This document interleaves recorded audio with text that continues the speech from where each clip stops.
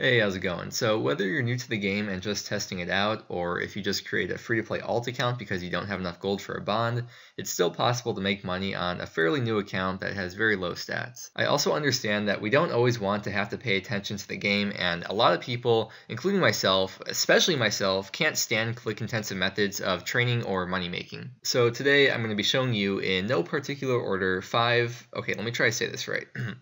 AFK free-to-play low-requirement money-making methods. And all these methods will net you some really good XP, so don't feel like you're wasting time by doing these. So to start off, we're going to be crafting gold amulets, which only requires level 8 crafting. And you're also going to need an amulet mold along with as many gold bars as you can afford. The best furnace to use in free-to-play is the one in kharid, so go to the bank, withdraw the amulet mold and 27 gold bars, and walk to the furnace just north. The reason I say walk there is because you weigh 49 kilograms on your way there carrying all the gold bars, but on your way back the gold amulets will make you weigh 0. Run energy is precious in free-to-play, so you gotta be smart with it. Use your gold bar on the furnace to make the 27 gold bars, and then you just gotta wait. Doing this method will get you around 25k GP per hour and 30k crafting XP per hour, which is pretty good for free-to-play. So you can see here that the profit per bar is about 25 GP each, which means each inventory you're going to profit about 650 GP. Next up is sapphire rings. The requirement for this is 20 crafting, and you're going to need a ring mold and an even split between gold bars and cut sapphires. Kharid still has the best furnace, so you're going to go to the bank there, withdraw your ring mold, 13 gold bars, and 13 sapphires. And again, you're going to want to walk on your way to the furnace and run on your way back to the bank. Conserving run energy is even more important to use for this method because you're going to be doing twice as many trips because you're only making half the amount of things per inventory. Just like before, you're going to use your gold bar on the furnace and sit back while your character does all the hard work. This method is less AFK than making gold amulets, but you can expect to make 2 to 3 times the amount of profit, or 50 to 75k GP per hour depending on the current grand exchange prices. And depending on those grand exchange prices, you can expect to make about 1 to 1.5k profit per inventory. Although the XP is slightly lower and it comes out to around 25k XP per hour, but it's still really good crafting XP for free to play. For the third method now, we're going to be making iron bars, and the requirement for this is level 15 smithing,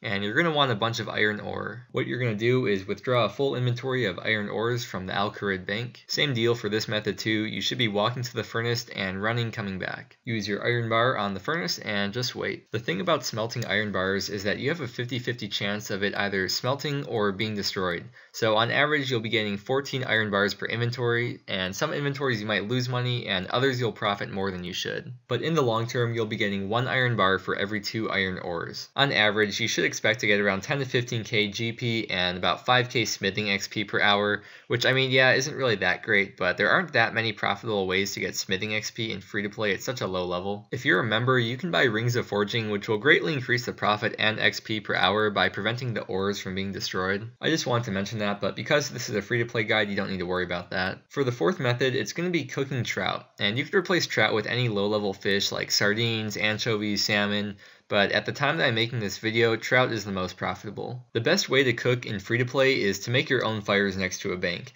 Usually the GE would be the most convenient so you can quickly buy and sell fish, which could help a lot if you don't have much starting capital. To start cooking trout, you only need level 15 cooking. You stop burning trout at level 50 cooking, but as long as you don't burn more than 4 or 5 trout per inventory, you'll still be making profit. Level 50 is only about 100k XP, and cooking is an extremely fast skill to train, which is why I'm including this as a low level requirement.